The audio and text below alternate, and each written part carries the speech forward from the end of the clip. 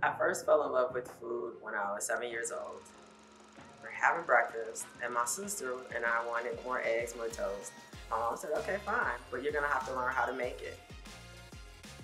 From that time on, I fell in love with everything about food, and I've been cooking ever since.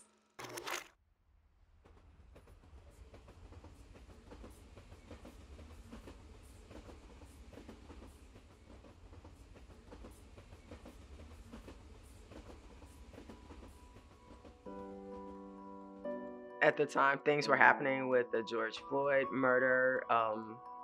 There was the riot that were taking place. The police district closest to me, my brother-in-law was a part of at the time.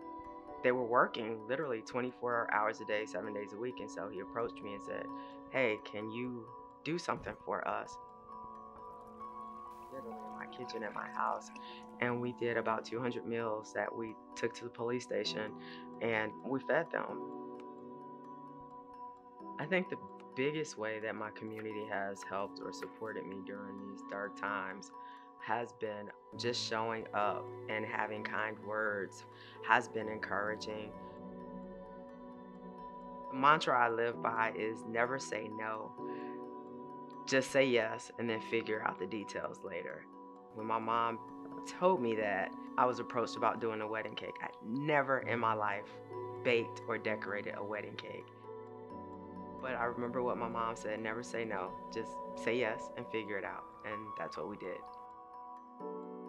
My name is Trinessa Williams, and I own Trini's Tasty Pastries.